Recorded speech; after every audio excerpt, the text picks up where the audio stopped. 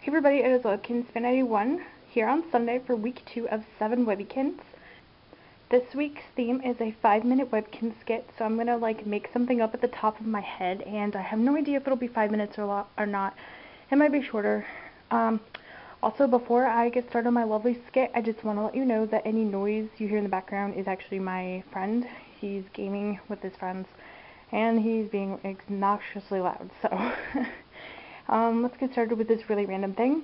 Also, today's lovely little skit will be narrated by, well, me, but by my Rainbow Armadillo, Arizona. So, yeah, I'm going to try to make this kind of funny and random. Okay, let's get started. Once upon a time, there was a very strange family who lived in the place where Webkins live. In this wonderful family was a pig by the name of King George, a marshmallow bunny by the name of Queen Daffodil, and their beautiful daughter, a lovely Holland lop bunny by the name of Nibbles. On her 18th birthday, her parents summoned her. "Yes, Mother. Yes, Father. What can I do for you?" "Darling, as you know, it is your 18th birthday." "Yes, I know, Mom. I have it marked on my calendar." "Like I was saying, it is your 18th birthday, and as you know, all princesses have to be married so they can become beautiful queens when they're 18. OMG, Mom, you can't just make me get married. I'm trying to be a teenager." "Yes, well, your teenager days are over." "Ugh, you cannot just set me up in a marriage. This is so unfair." Princess Nibbles did not like this idea, so she decided she was going to run away from home.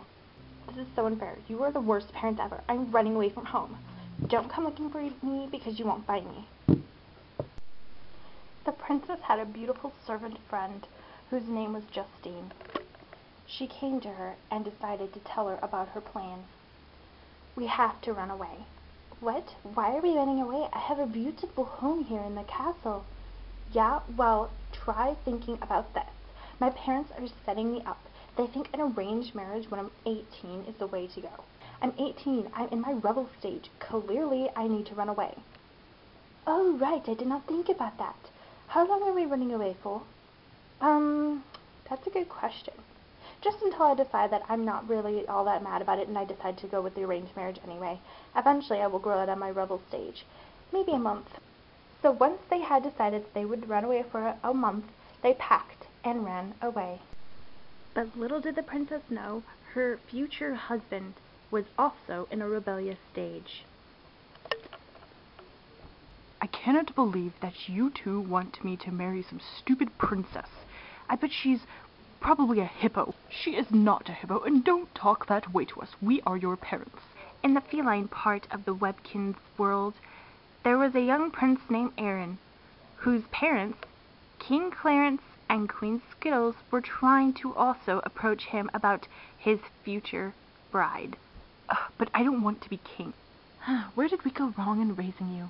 All princes are supposed to be excited to be king." "Yes, you need to marry this princess and take over as king so that I can retire."